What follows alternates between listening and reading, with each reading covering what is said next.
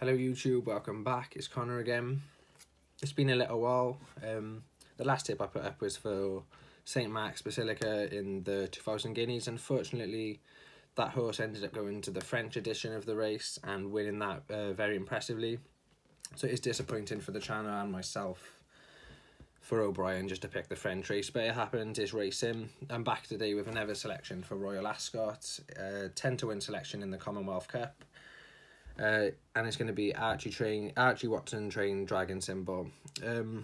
This horse is a speedball, been super impressive on the all-weather for the last couple of weeks, months.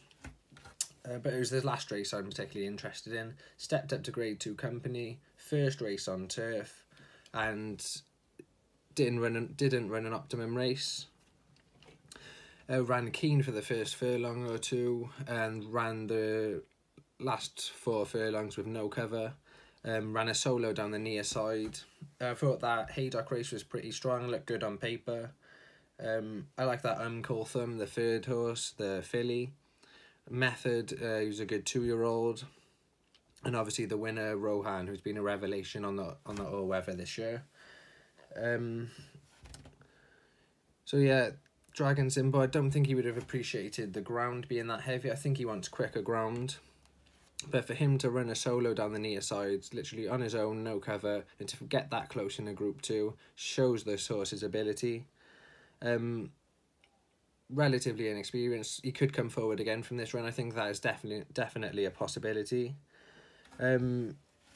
Rohan, last time out, the winner of this Haydock race, but last time out he won a Commonwealth Cup trial at Ascot, beating Apollo 1 and St Lawrence, who did look smart.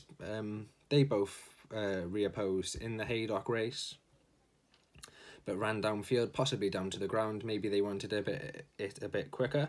But the third from that Ascot race, Spycatcher, went on to frank the form, finishing a second behind Creative Force at Newbury, and a further 2 lengths back was Tactical, who I think is a fair yardstick. You know, he's a decent horse.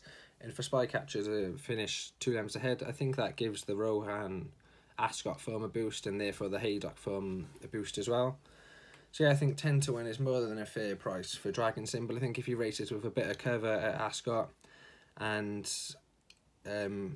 is sent on for the win late, I think he's got more than a good chance of winning and a definite chance of placing.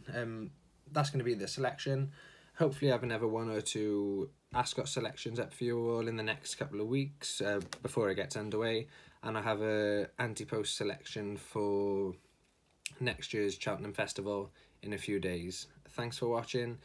If you could drop me a like, subscribe, I'd really appreciate it. Take care. Cheers.